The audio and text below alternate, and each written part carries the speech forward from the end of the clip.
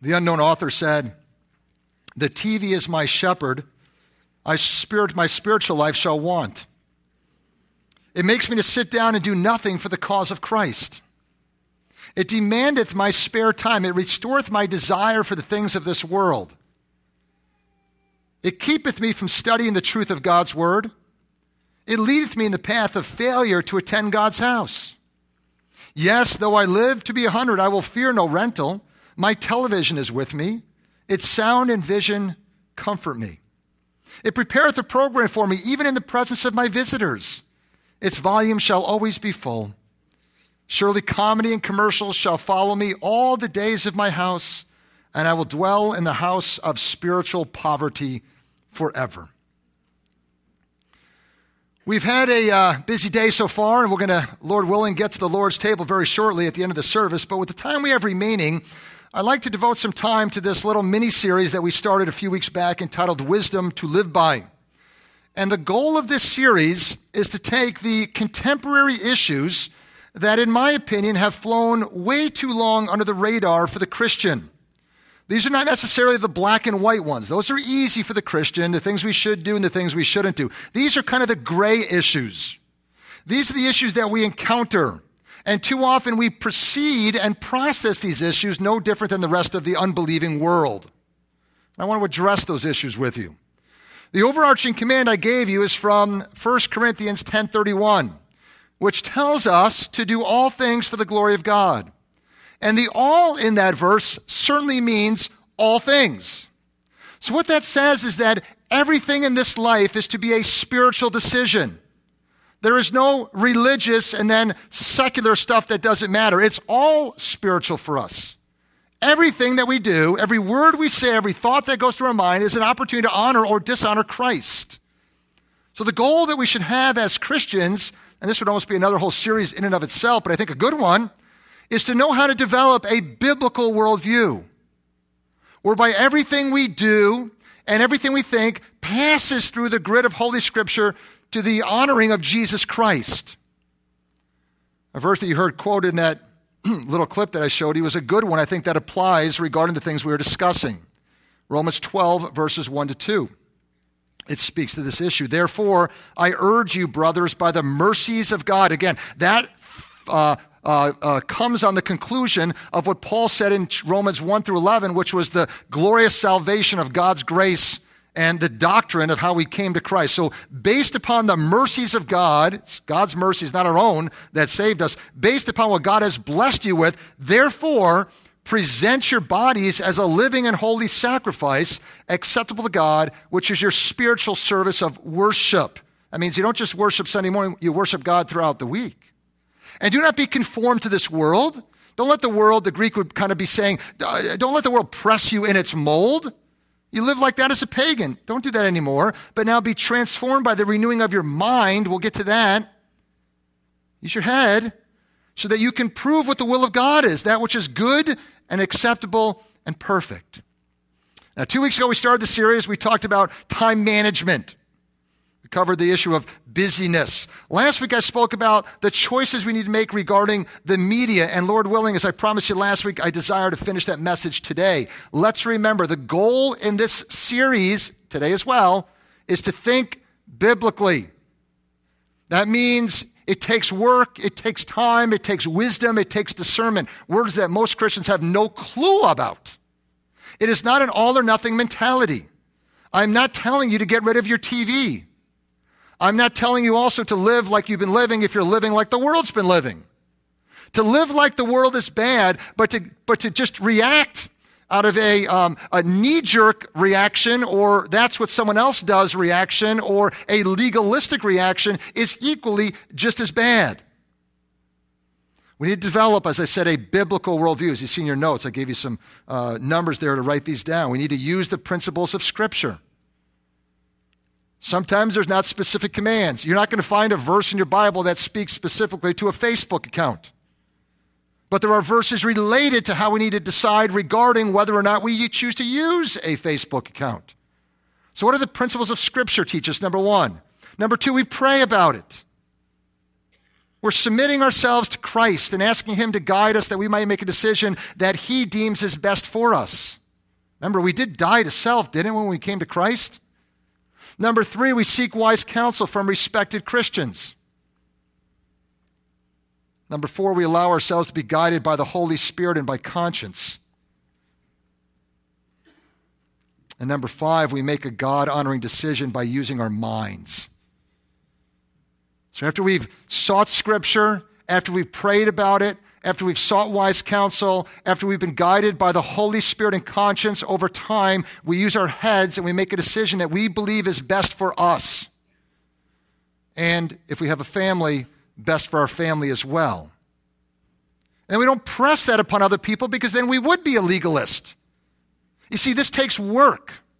This takes time. This takes discernment. This takes effort. That's why many Christians abstain from having a biblical mindset. Now, maybe after you've done all this, you feel led to abstain from some or all forms of media. That's great. Praise God. But you did it after you went through the process. You didn't do it to be a copycat to somebody else. You didn't do it because everything is evil and just you threw everything away. You had a process where God led you to that decision. And if that's the case, praise God. But maybe you come to the conclusion that you can still participate in all or some forms of media, but at least now you have a grid that everything passes through. You have a submissive heart that has sought not your will, but the Lord's will. You don't need me to stand up here, brothers and sisters, on Sunday morning and tell you that media has the potential to be a negative influence in your life. You have unbelievers that will tell you that. I've never understood for the life of me how unbelievers can say this show is dangerous to your child and Christians still allow their kids to watch that show. That makes no sense to me at all. I mean, unbelievers have done tons of studies, and they will say that media can be escaped from or a false view of reality in your life. It can give you an addiction. It can lead to obesity, violent attitudes, sleep deprivation, less interpersonal communication, shorter attention spans, less creativity, artificially induced stress, hindered reasoning, unrealistic fears, and on and on and on the list goes. It is an issue in today's society, and I think we're all aware of that. Young people have never been more passive. Few people are communicating to each other. Most people, you see them and they're fiddling around with their smartphones. I mean, it's interesting when you get on any kind of public transportation. I was on the Staten Island Ferry, I remember it was like a couple years ago, and I was surrounded by probably a couple dozen young people around me, and every single person was plugged into some kind of media device. In the old days, you'd maybe have a conversation, you'd talk to people, how you doing, where are you from, where do you live, where are you going? Nowadays, it's either music or texting or social media. When I went to buy a telephone, or I don't know, I'm still calling it a telephone. Is that even allowed to be said anymore? I think we buy these things. We don't even use the phone on it anymore. We use it for all the other gadgets. I went to buy a phone, and I wanted to get some phones for my daughters as well, them being teenagers, just more for safety purposes, and wanted to call for a ride home from athletic practice, et cetera, et cetera. And they said, you're going to need the text messaging plan. And I'm thinking, well, what's the lowest one I can go with? And, you need this unlimited text messaging. I say, why do I need unlimited? I mean, what is it, 2 text messages maybe a day? And the person almost dropped her jaw and laughing at me. The average child will send in 1 month 3,339 text messages. Not my kids, but the average kid will. At least at the best of my knowledge. Some kids bring their phones to bed with them and they sleep on their phone because they don't want to miss anything. Never before have young people been able to screen out parents so thoroughly. Never before, especially if they have a smartphone and it's connected to any kind of internet access service, that they have power tools in their hand and they are one click away from something watching horrible. The average American will spend 53 hours each week in front of the screen. 53 hours each week. Adult men are deadbeats, especially the men. Some of the women aren't much better, but mainly the men, because they sit around oftentimes in their parents' basement still after they ride to their house in their old BMX bike, and they're playing video games to the wee hours of the morning. Studies have proven that if you get involved in these video games, some of these games are so realistic, so complex. I mean, you are building cities, you are destroying civilizations, you are landing jumbo jets, that you actually, studies have proven this, it tricks your brain in thinking you actually accomplished something. They walk away and say, what are you talking about? Look what I just did. I'm the king of the world. They have no idea how to be a father or a husband. Lyrics in many of the songs now are X-rated. Had a lady approach me last week, and she came up to me very humbly, and she said, I am addicted to television. I said, why do you come to that conclusion? And she spelled it out for me. I was amazed that someone could be that engrossed with the television set. Praise God, she had the ability to admit it. I wonder how many of us are struggling with some kind of media addiction as well. And it's not, folks, just the time that we spend in front of our little gadgets that's a colossal waste of time. But it's also the garbage that gets pumped into our brains. You know, as a Christian, we are called to implement Philippians 4:8, which says that we are to dwell. That's a great word. It doesn't just say consider. It doesn't say look at it once a day in your 20-minute Bible reading you do every morning. It says to dwell. That gives the idea of processing something, meditating on something, allowing something to be deeply rooted within you. Dwell on the things, Philippians 4:8, that are true and honorable and right and pure and lovely and of good repute and worthy of praise. Are we filling our minds with biblical material, or are we pumping our brains with that which diametrically opposes biblical values? I hate to overstate the obvious one on this, but if you really seek to develop a biblical mind and make wise choices in this fallen world, I don't think poor media selections are the way to go. It's taking you in the wrong direction, isn't it? It's guarding your mind so you can dwell on the things that are good.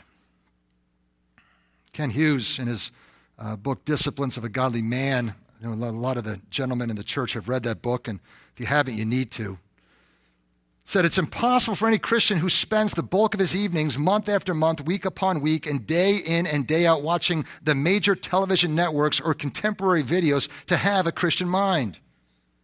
This is always true of all Christians in every situation. A biblical mental program cannot coexist with worldly programming. John Piper adds, it astonishes me how many Christians watch the same banal, empty, silly, trivial, suggestive, and modest TV shows that most unbelievers watch. And then they wonder why their spiritual lives are weak and their worship experience is shallow with no intensity.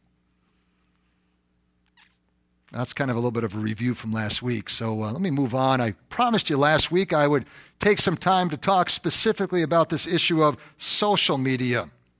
And a lot of you came up to me and said you're glad to hear that because it's something we haven't covered much, and it's something that is huge in most people's lives. Talking about things like Facebook, Twitter, the list continues there as well. Studies have shown 700 billion minutes is how much Facebook's 1.2 billion active users spend on the site every single month. Every month, people spend the equivalent of 1.3 billion years on Facebook. Every month, 1.3 billion years is devoted to Facebook. That's the equivalent of nearly 18,000 lifetimes. More than half of Facebook's users log in every single day. So does that mean, here we go now, that it's all bad? My answer to that is, I don't think so. I'm not telling you to get rid of your Facebook account. I'm not telling you to close out. I don't think so. I have a Facebook account. I don't use it very often, but I have one. Facebook can have a lot of good purposes as well. It can help us connect with lost friends. It can help us maintain and stay in touch with other friends. We can post things and read about things that are thought-provoking and excellent. We can encourage and equip other Christians with what we put on our Facebook page. We can even share the gospel to hundreds of people that are only now one click away. As a matter of fact, one of the best books I've ever read on leadership is by a guy named Al Mohler, probably one of the greatest minds today in the Christian church. And he made this point. He said, if a leader is not leading in the digital world, his leadership is, by definition, limited to those who ignore or neglect that world. That population is shrinking every single minute. What he's basically saying is if you're not in the digital world as a leader, you're really kind of foolish because you're running out of people to minister to. Ministry is happening there, as ministers, we need to be there as well. It goes on to say, if you are satisfied to lead from the past, stay out of the digital world. If you want to influence the future, brace yourself and get in the fast lane.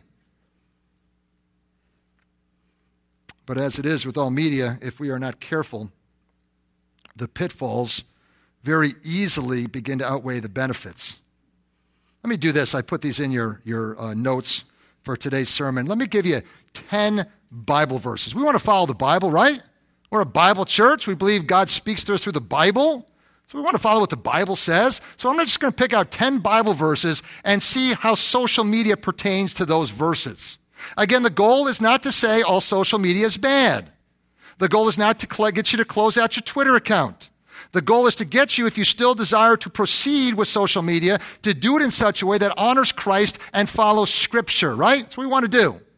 So I don't want to just preach here as some angry, I almost said ugly, that would apply as well, ugly and angry fundamentalist preacher. I want to give you Scripture and let the Holy Spirit work in your hearts and allow you to make a responsible decision. All right, here we go. Colossians 2:7, number 1. Tells us to be overflowing with gratitude. I think some of these things are going to catch you by surprise. Overflowing with gratitude.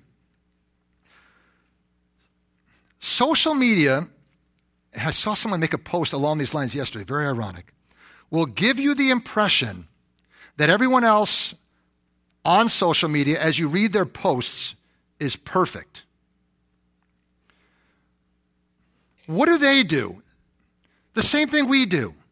If I need a new profile picture and I've gone 6 months without updating my profile picture, I might look at the pictures I have over the last 6 months and probably choose the best one.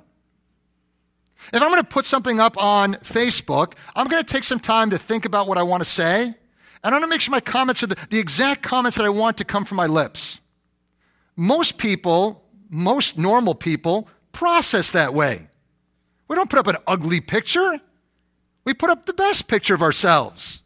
We don't put up ridiculous stuff unless we just want to be silly. We put up stuff that makes sense and things that we've thought through. If we're not careful, everyone on Facebook will appear to be perfect. And as we start looking at all of their accounts, we will start to feel very imperfect because we don't measure up to those standards. For example, it can lead us to apathy. Every time I see them, they put a family picture up. Everyone is having so much fun. Every family picture, everyone is smiling. My family doesn't have as much fun as them. You see, it's unrealistic because every family has tough times. No family's running around with a smile plastered on their face 24 hours a day. But that's the pictures we show. It can lead to discontentment. Wow. Her son won a karate award. He's a black belt now. She's a gymnast that's preparing for the Olympics, her daughter. That guy's kid's now valedictorian of his school, right? That's what people post. And I look at my family and say, my family doesn't measure up to those standards. Discontent can lead to ungratefulness. Wow, look at that nice vacation they had in the Caribbean. I've never been to the Caribbean. I've never been to Disney World. You see how dangerous this can be?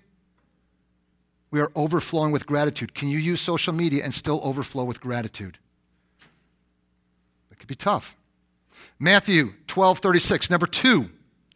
Jesus said that every careless word that people speak, they shall give an account for it in the day of judgment. Social media is a fertile tool for careless and unrestrained words. It is also a haven to receive and spread gossip very easily. Number 3, 1 Peter 1:22 calls us to fervently love one another from the heart. Fervently love one another from the heart. Social media encourages less face-to-face interactions. What happens is we get plugged into the social media network, and we know people only from behind a computer screen. And although we think we have a lot of friends, and we really got to think through that word friends on Facebook. What does it really mean to have a friend? If a friend is I dialogue with that person through a computer screen, maybe once every 3 months, and the relationship is very superficial, they might be on Facebook your friend, but in real life they're not your friend. They are almost in a sense pseudo-friendships. You got hundreds, maybe thousands of friends, but you really don't know any of them very well. It's shallow. Hundreds of hours with shallow friends exchanging only little sound bites. Is that really fervently loving one another from the heart? You make the decision. Number 4, Colossians 1:10. Walk in a manner worthy of the Lord to please him in all respects. To please Christ in all respects. What social media does, if we're not careful, is it encourages us to live a fantasy life. You are always more interesting to other people on Facebook and Twitter than you are in real life. And what happens is people get immersed in this phony agenda whereby now the screen becomes their stage. And they're portraying themselves to other people not as they really are. That's not pleasing to Christ. That's not the real you. That's not being genuine. That's showing off. And that's living a fantasy life. Number 5, Matthew 18:15. If your brother sins, go and show him his fault in private. If he listens to you, you have won your brother. What social media has done is it has produced a whole generation of people that I'm calling tough guy syndromes. I've dealt with these people. It's amazing what people can say when they hide behind the confines of a computer screen.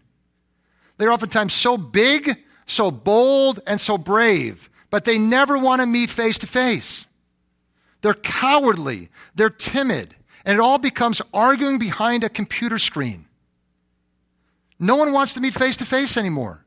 The days of face-to-face conversations, the days of sitting down with someone that you have a difference with and working through the issues gently, humbly, considering the other person's perspective, reading conversational tone, looking at body language, face-to-face interaction are very sadly disappearing very rapidly.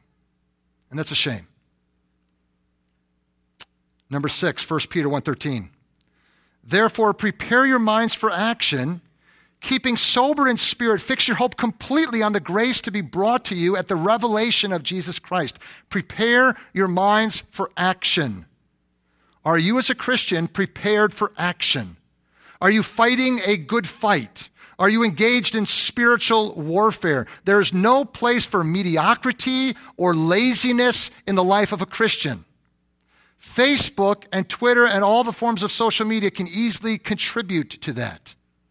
What it does quite often is it pushes us to get engaged in trivial stuff. Have you ever looked at your Facebook page and in the upper kind of right-hand side, I think it's the right-hand side, maybe it's the left, it says, I think it's blue letters, stories that are trending. And there's usually 3 headlines there. Have you ever read what those headlines say? Have you ever read that? I mean, it's all the real important stuff. You know that? Like the latest Hollywood release. That's what's trending. That's what people are talking about. Or even better, celebrity gossip. Who's marrying who? Who's divorcing who? Who's cheated on who? That's all it's there for the most part. I mean, and I'm guilty of it as well. You know, you develop a few hundred friends and you can't read every single post. So you're on the main page there and you're just flipping through on your smartphone and you're seeing all the real special stuff like, what a person ate for breakfast. And you're camping out on that. And you're looking at her scrambled eggs, with the peppers and the ham that's mixed in. And then you got 20 minutes of dialogue with 15 comments that people have made upon what they had for breakfast. Does that give anyone a headache, or is that just me? Just thinking about it gives me a headache. Or, what someone's watching on TV right now. And that's the stuff you get glued to. And all the important stuff when people post like a meaningful post of a link that you can, click on, or a good blog and you can read, and it might actually take you a whole 3 minutes to read it. You just skip right over that, don't you? It's funny. I mean, I could put something up and I'll get 100 likes or something, and then I put an article up about abortion or something like that, and it gets 3. And I'm thinking, wow, that's weird because like 85% of my friends are all believers. Just doesn't matter. We just fly through that stuff. That's a waste of my time. And what's happening is we have a society today where the important matters of life are vanishing. I mean, most people are just voting because of coolness or what someone else is doing, but are they really studying the candidates? Do they really know the issues? Do they know what's happening in the world? Do they know how the church is being persecuted overseas? We don't know any of those things as Christians because we're caught up in the trivial stuff. It's skyrocketing. And the serious things are just dwindling away. Dwindling away. I mean, most people, could barely even name the vice president or the Speaker of the House anymore. It's crazy what's happening. Few can even name the first president anymore. But they could tell you who Kim Kardashian is married to today. It's come down to this in social media. Reductionism and brevity. That spells it out perfectly right there. Even Twitter, a certain number of characters are all you are allowed. And what happens is if we're not careful, that can spill into the church. And it's like, come on, pastor, no 40-minute sermons, man. I can't handle that. Give me 5 and let me get out of there. Have a lot of cool videos going because that keeps my attention a lot better than whatever you have to say. Theology, you kidding me? Yikes, I want nothing to do with that. Just give me the quick, you got to invite Jesus in your heart and get saved, and let's do the altar call and get out of here. I mean, what about solid theology? We've lost it. We've lost it because we've tried to reduce it down, and everything's about brevity. That's it. And then we see that in our Bible studies. We see that in our theology, right? All right, let's move on. Number 7.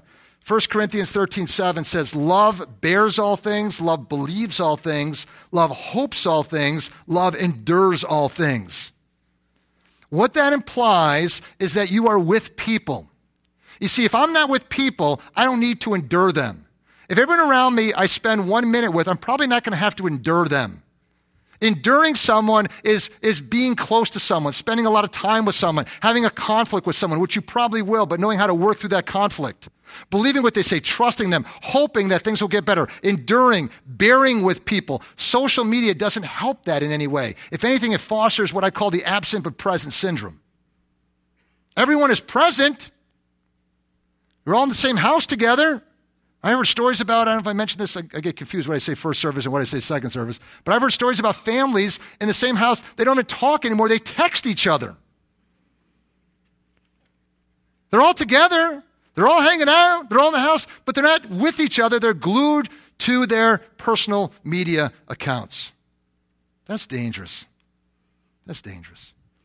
Number 8, Ephesians 5:16-17. Therefore, be careful how you walk, not as unwise men, but as wise, making the most of your time, for the days are evil. Social media, folks, if you are not careful, can be a colossal waste of time on trivial stuff that doesn't matter. How fast, you're on Facebook, can an hour, if you're really into checking things out and commenting and going back, how fast can an hour just fly by? Why is it that to spend an hour in the Word or an hour in prayer, wow, would seem like an eternity? But an hour on Facebook just flies by so quickly. And then you get done, you spend 3.5 hours on Facebook and you ask yourself, what did I just accomplish? Was I really redeeming the time? Was I walking as someone that is wise, as the scripture says? I mean, we can easily lose out on the practice of a disciplined life. We get caught up and we let the time just fly away from us. Where's the discipline? Where's the discipline? Number 9, Matthew 16:24, Jesus said this, if anyone wishes to come after me, he must deny himself, take up his cross, and follow me. There is no such thing as just fire insurance, folks. There's no such thing as praying a prayer, and because you prayed a prayer, you're in. Coming to Jesus is clear. Denying self, taking up his cross, which means suffering, and following him as Lord of your life. That's the teaching of Scripture. But we are in such a society of self-esteem and narcissism, and social media is a tremendous tool used by the evil one to fuel more of that. It becomes all about you. And we have churches that are established and are gathering thousands and thousands of people every Sunday to hear how great you are, not how great Jesus is. It's all about you. What is the motto of YouTube? Do you know it? Broadcast yourself. I mean, you can look at some people and they are posting all the time. And every post has the same theme. It's me, me, me. Self-centeredness, self-promotion, the list goes on. My specialness, my greatness, my quest to garner the praises of the masses. And especially for people in my generation on down, we have been pumped with the lie of self-esteem our entire lives, and now we finally found our outlet, haven't we? It's all about me. Folks, we are not that important. You got to tell yourself that, because I need to tell myself that all the time. I'm not that special. I have died to self, and Christ now dwells in me. He's the one that's special, not me. Last one, John 8:36, great verse. So if the Son makes you free, you will be free indeed. If you're a Christian, you are free. You need to live as a free man or a free woman. Social media can put chains on you. It could bring you back to bondage. It could be addictive. How do you know if it's addictive? I'll tell you right now. If that offended you, you're probably addicted to social media, okay? If someone came up to me and said, you got a drug addiction, I'd be like, I'd laugh at it. Talk to my wife, talk to my kids, search my house. I got no drug addiction. I can promise you that. That was a silly thing to say about me. But if I was addicted to drugs and someone came up to me and said, you got a drug addiction, I'd get all defensive probably. So are you addicted to media? How do you know? Well, maybe checking your account too often, checking it during inappropriate hours of the day, like the very first thing you do when you get out of bed, the last thing you do before you go to sleep, the middle of the night, during the church service. How about talking to people online more than you talk to people face to face? How about allowing social media to interfere and trump other priorities that you should have in your life, like your time with the Lord, your time with others, your time at church, the things you should be doing at work and not checking your text messages and writing more text messages, responsibilities you have within the home. Is there an addiction there? No. Again, I'm going to repeat it. I studied this out. I got a Facebook account. I don't plan to close it out this week. I don't use it very much, but I don't plan to close it out. And if you can understand these particular verses, and maybe you choose to use different ones, or you could even add more to this list probably. I don't want to keep you here all day. I just gave you 10. And you could use social media without violating those verses in your own heart. We are not to judge each other in this matter. Then may the Lord bless us. All I'm saying is think and process social media like everything else in your life as a Christian, please, not as a pagan. John MacArthur said it best. He said, when so much about social media panders to pride and shameless self-exaltation, believers need to think about their motives before they jump on the bandwagon. If the goal is simply popularity or personal promotion, it's time to do a heart check. Our celebrity-driven culture craves for notoriety, but Christians are called to be different. We have died to ourselves. Thus, our concern should not be how many people can I get to follow me, but rather how can I bear witness to the wonder of following Christ. Let's go to the last thought on this subject here, and then we're going to wrap it up and go to the Lord's table. I don't want to just leave it there. A lot of preachers do that, okay? Give you all the facts, maybe the Spirit's working on your hearts right now, hope He is. And then you're like, okay, what do I do? And I say, let's close in prayer and go home. I want to tell you what you can do. I want to help you. I want to take you through some things that will help you if you have a problem in this area to overcome that problem and live a life that's more pleasing to Christ. And it doesn't just apply to social media. It applies to anything that could be pulling you away from a fervent relationship to Jesus. Is your social media a term of or dealt with in regards to overconsumption? Are you overly consumed with television, text messages, social media, whatever the case might be? Are you making improper selections as to the DVDs that you go out and buy and that you rent, the things you download off the internet? Do you have an addiction to any or some of the forms or sources of media?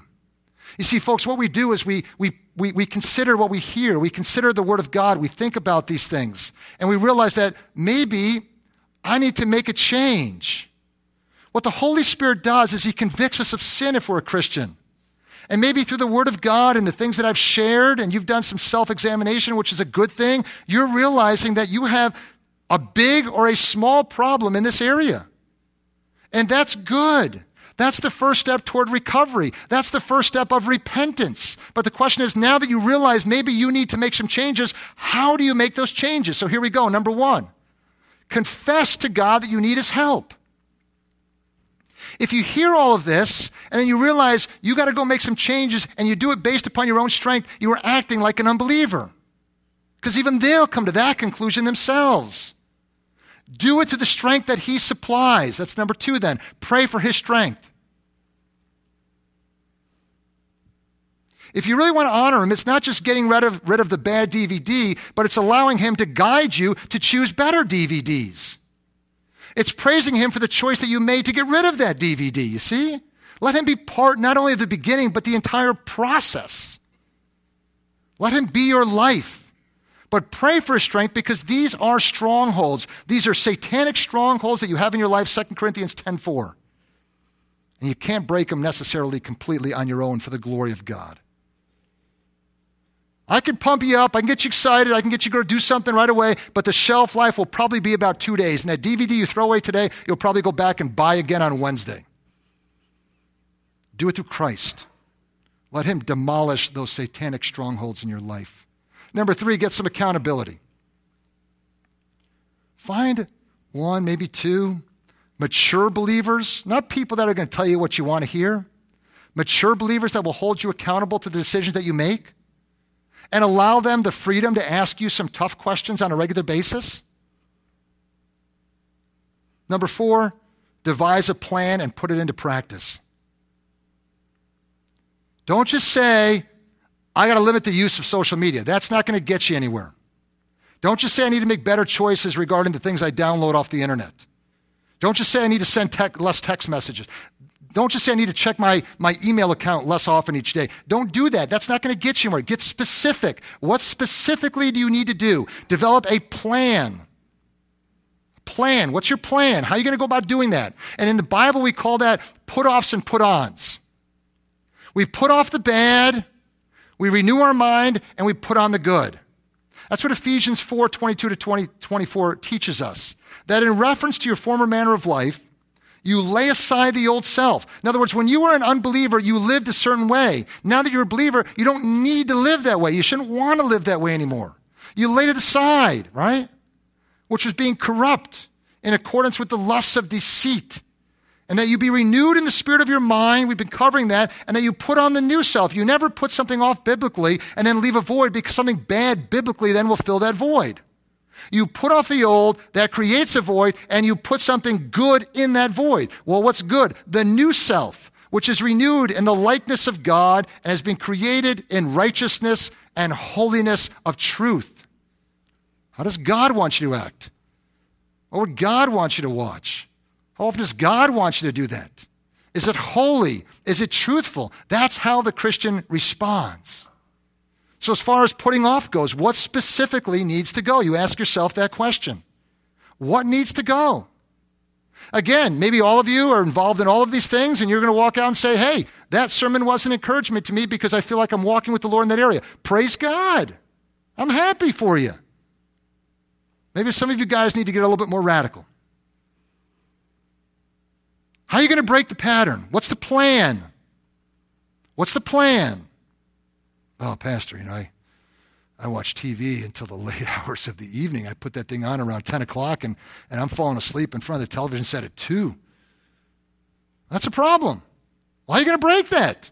What's the plan? Maybe an idea is just maybe get up earlier and then maybe by 10 o'clock you're ready to go to bed.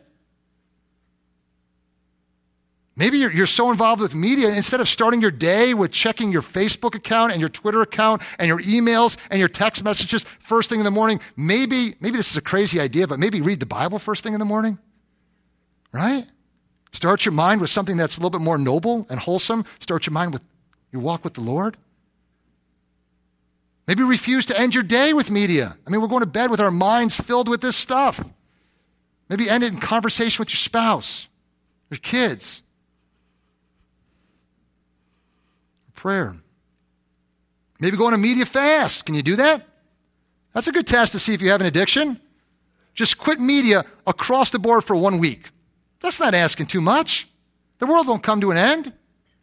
Your friends on Facebook will still be there when you get back. Could you do that for 1 week? Just to get away from it?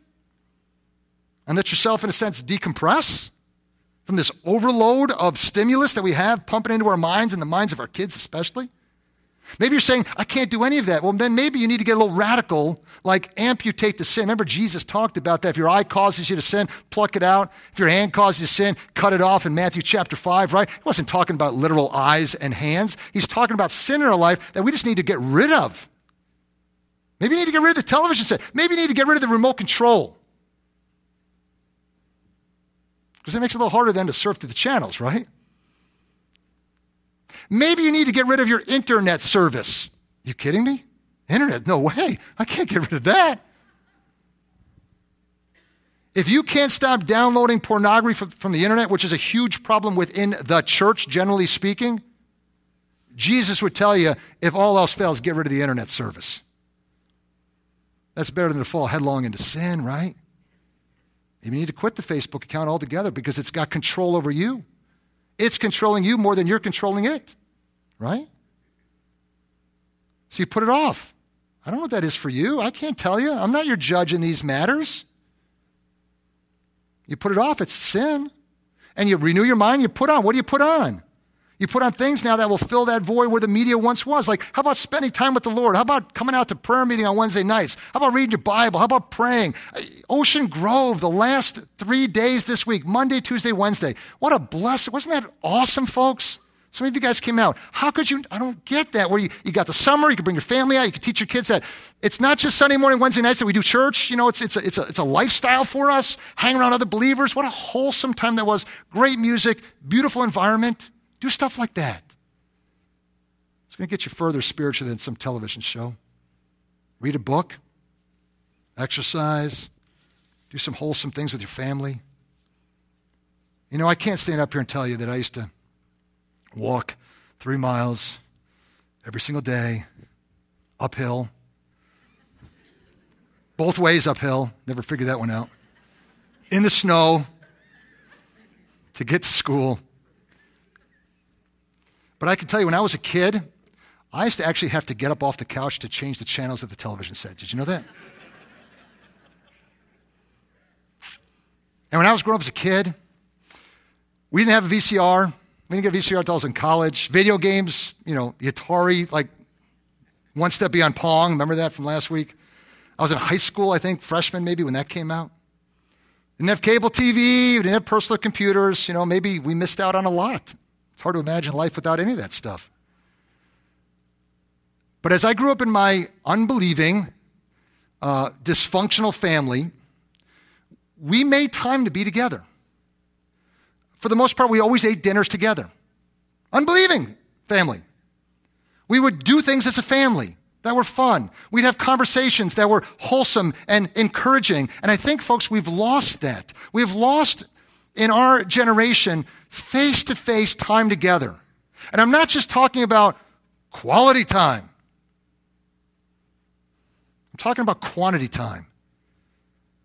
With family and with brothers and sisters in Christ especially. There's no substitute for that. Media can never replace that. I mean, I find it interesting that when the Apostle Paul wrote to the church in Rome, he made it a point, that great letter to the Romans, of that letter at the very beginning to say this: I long to see you, so that I could be encouraged together with you while among you, each of us by the other's faith, both yours and mine. And the Apostle John, same thing, when he was writing a letter and communicating to God's people, said, though I have many things to write to you, I do not want to do that with paper and ink. I hope to come to you and speak face to face so that your joy may be made full. I think we've lost the value, folks, of being together. We've lost the value of being together as God's people simply oftentimes due to media. And if we've lost the value of being together as God's people, we have lost the value of being a Christian. And that, as we get ready for the Lord's table, it comes down to that. That the problem, as I just meditated on this and really put a lot of thought into it last night, the problem isn't necessarily with the media. The problem is with Christ. It's not a media problem, folks. It's a Jesus problem. Because I believe with all my heart that if we are truly feeding our souls upon His grace and His glory, if we are truly in worshipful awe around the clock of His wisdom and His power, if we are spiritually stunned by His faithfulness and love for us, if we are daily motivated by His presence and His promises, we won't settle for second-rate pleasures of media that we think will satisfy our hearts. It's a war going on, and it's a war for the pursuit of glory. And media holds up blinking billboards saying, I am going to make you happy. I'm going to make you satisfied. I'm going to thrill your soul. And that is a good thing. It's only that media is not to be the source where we're to find that stuff. That's a shadow of glory. We can have the substance of glory, which is Jesus Christ Himself. Does He anymore captivate your hearts?